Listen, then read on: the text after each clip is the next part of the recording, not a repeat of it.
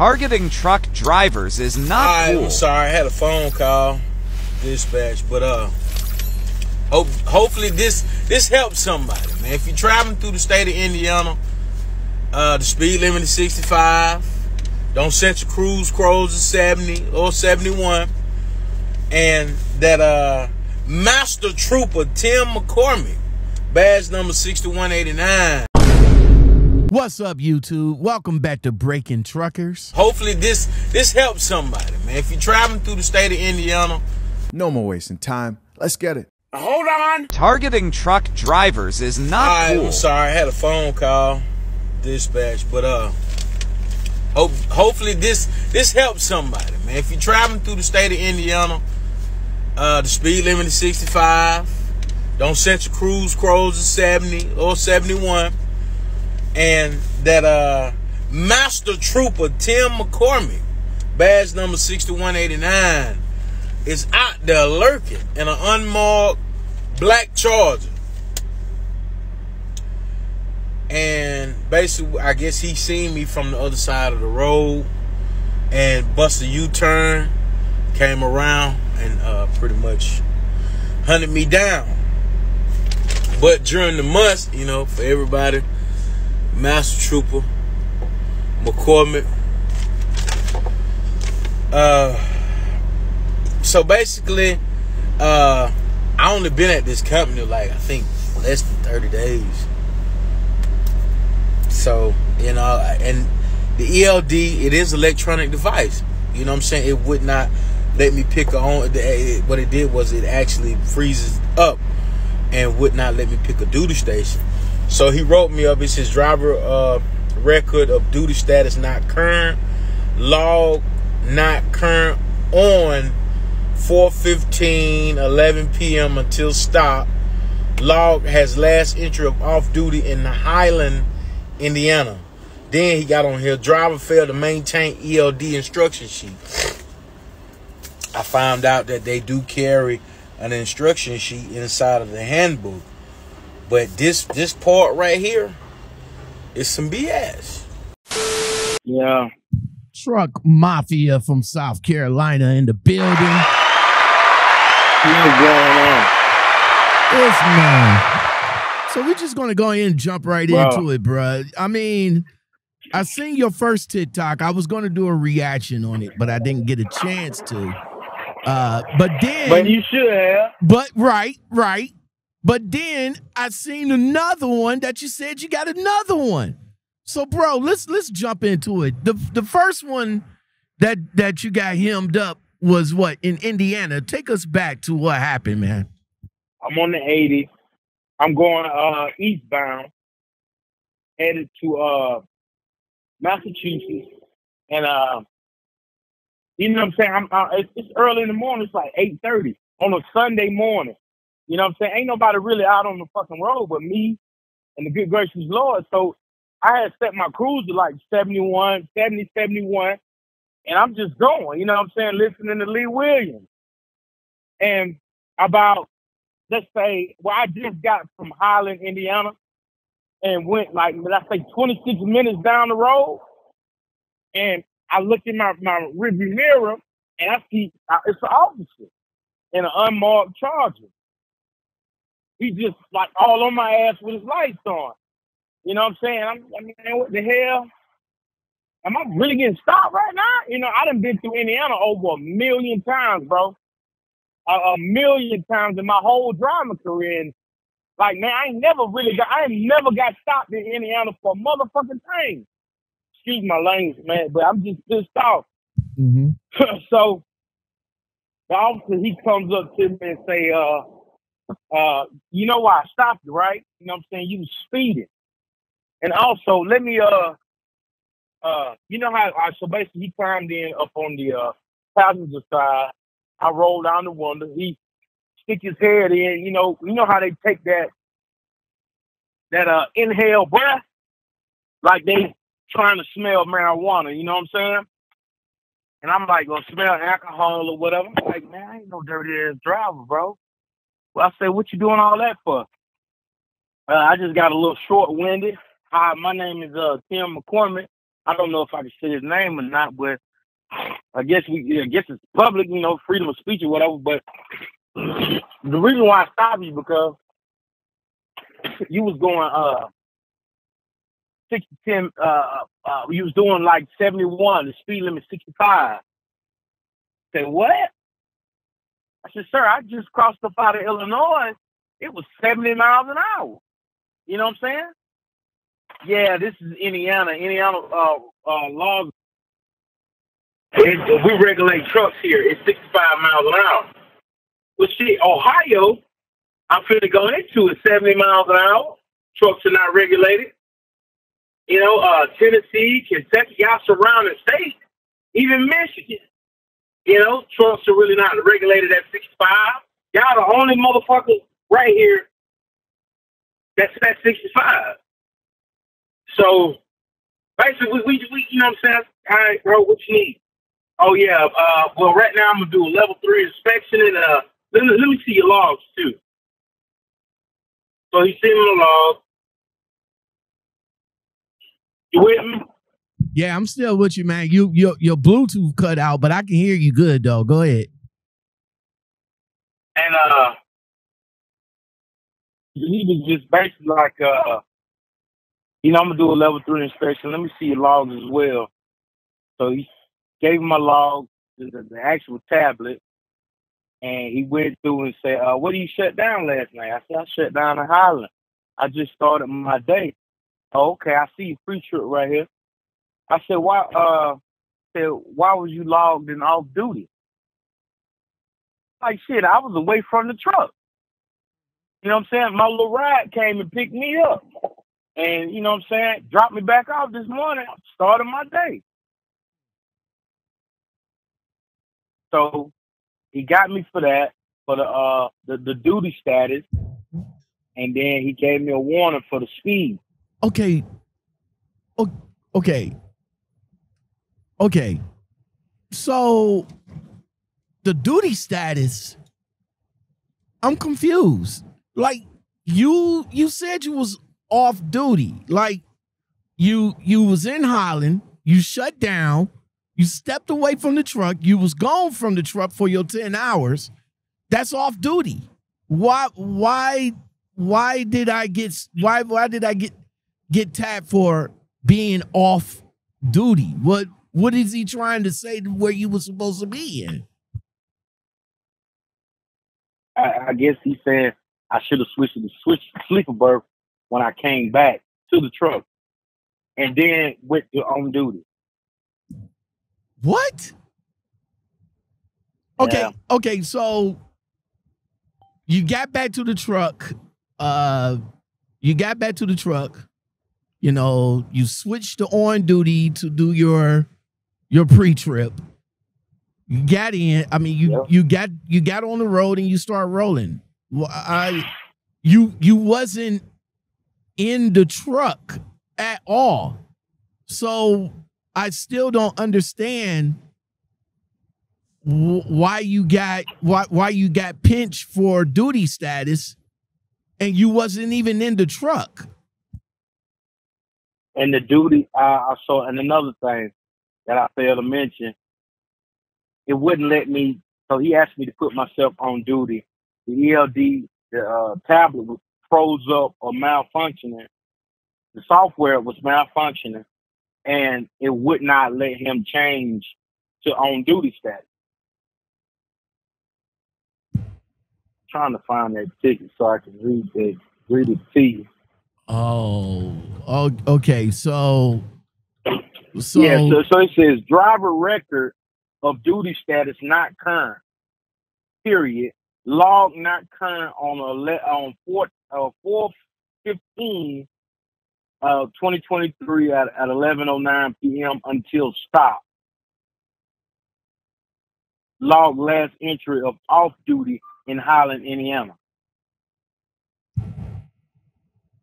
Okay, so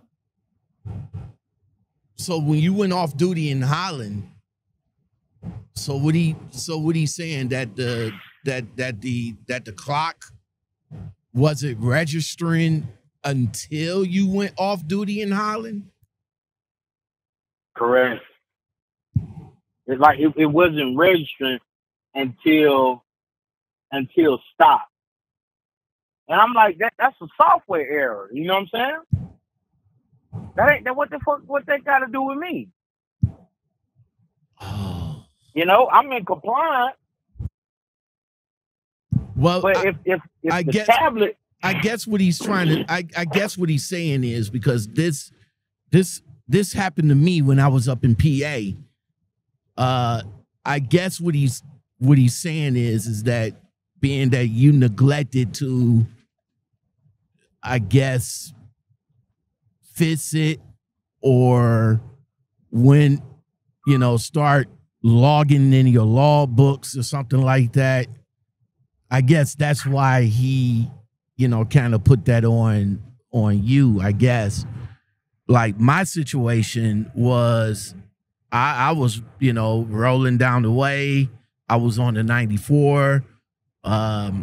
Lights is flashing for all the trucks to go into the way station. Well, it wasn't even a way station. It was a rest area.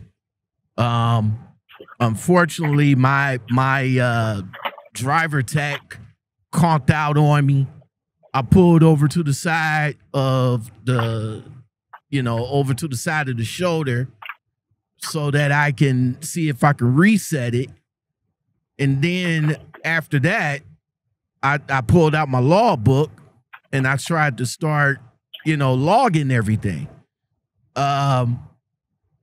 You know, DOT rolled up on the side, scared the fuck out of me too. Like, rolled up behind me, came up on the side of the truck, knocked on. What the fuck was that? I raised down the window. Old boy, like, is there any particular reason why you on the side of the shoulder, sir?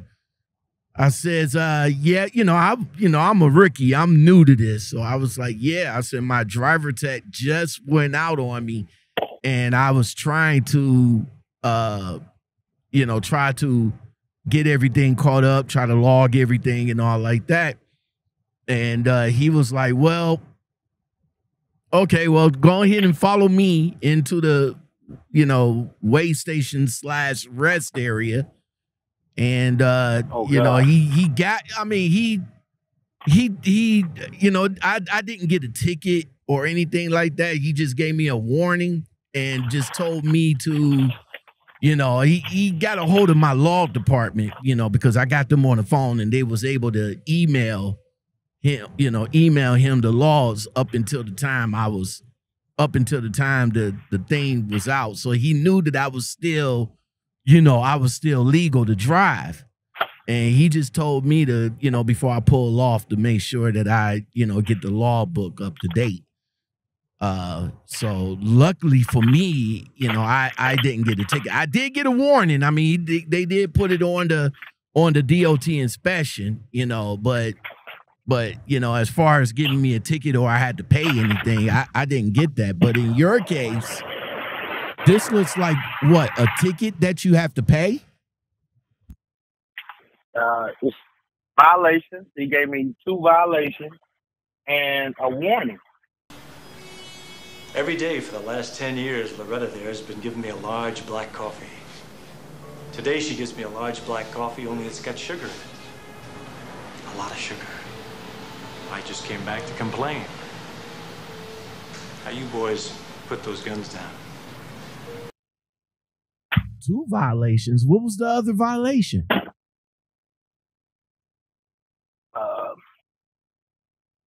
A second violation was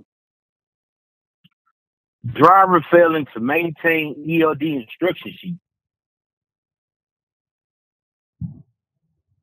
So he gave you 2 violations on the clock? Yeah, because I called in to talk to my log manager. Hey man, this thing here freezing up, and you know, try to get a little walkthrough process. And I'll say, yo, this is my first time using this ELD system.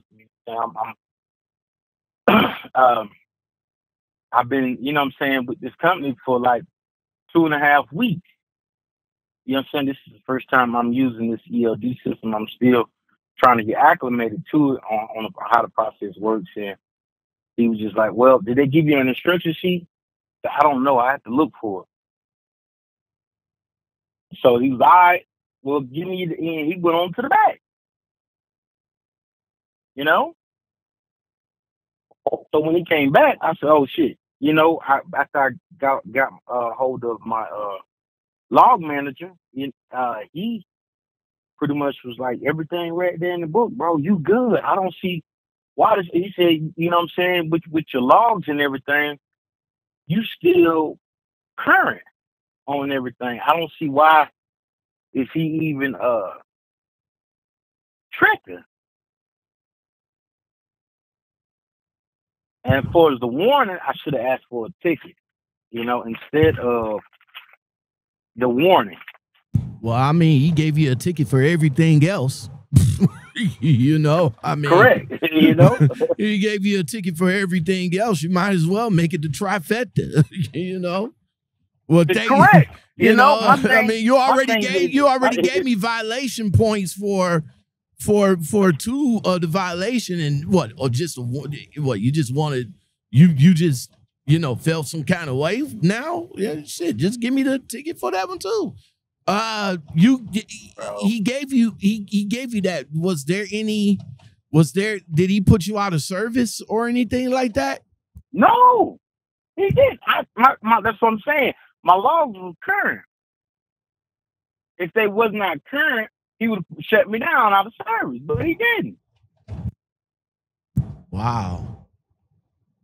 So what? You know. All right. So who has to end up paying for, you know, the violation tickets? You or the company? The company. Well, we know the company is going to pay the ticket, but is they going to take that out of your settlement? You know, I didn't hear you. What'd you say? You know it. Oh, they are. Oh, okay. And you say the company. Yeah, you said they was pissed. What was the follow-up conversation between you and your peoples as far as that went? Basically, my follow with the company. Yes. They was pissed, bro. But they couldn't let me go because I've never gotten in any trouble. You know what I'm saying? The owner, he looked at my record and seen, you know, you're not and for his day, you know, he said, you're not a nasty, dirty driver, man. He said, because if you was right now, today, I would have let you go. But I think this guy here was just, you know, then he said, man, you're black. And I was just like, yeah. You know, he said, well, this guy here, he's white. He said, these fucking people here in America need to stop this shit. And he was like, this right here is really killing us. TM, I'm going to play devil's advocate. I'm going to stop you right there. Do you really truly believe that the race card was played in this situation? Because I'm sure the officer did not see you or see who was driving the truck when he initially pulled you over. Bro, let me tell you what's so funny. He was on the opposite side of the road. You know what I'm saying? He was on the opposite side of the road because I recognized the car. I'm going eastbound, he's going westbound. So when I passed him, you know, during that time frame, I'm down the road a couple of little ways. He had to go up he must have had to gas it up the road and bust a U-turn somewhere and come back and get it. You know? Okay. All right. So by the time he got up behind me, I'm pretty much sure he had a good look at me from the other side of the road. All right. All right, so couple of weeks later, I'm assuming that this is a couple of weeks later, you get hemmed up again. What happened in that situation? A couple weeks later. Oh, I just got off with a verbal warning. What happened? Basically, I pretty much busted a U-turn, and he seen me. But shit, I waited. I waited till all the traffic was clear and then bust my U-turn, you know? And he asked me, did I miss a sign? I'm like, shit, my glasses was right here on the dashboard. I really did miss it. So let me get this straight. You driving down the road, you missed your turn. You decided to bust a U in the middle of the road. Was what traffic Well, light? Kind of like, yeah, something like that at a traffic light. Oh, okay. The now this wasn't a DOT or nothing like that. This must have been a regular cop, a regular officer that saw you do that. Yeah. Okay. So you gave him your license and everything. He noticed that on your license you got corrective lenses, and unfortunately you don't have them on. He said something about that. I showed him my glasses. They was on the dashboard. You know what I'm saying?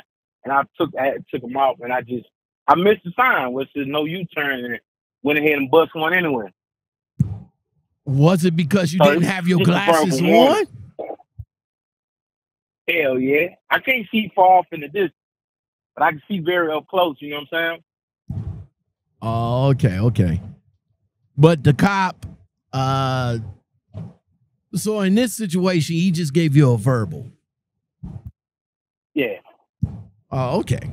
Well, if he gave you a verbal and didn't put it down on paper, then no harm, no farm. I mean, no harm, no foul there. Well, bro, keep your glasses on from now on, my guy.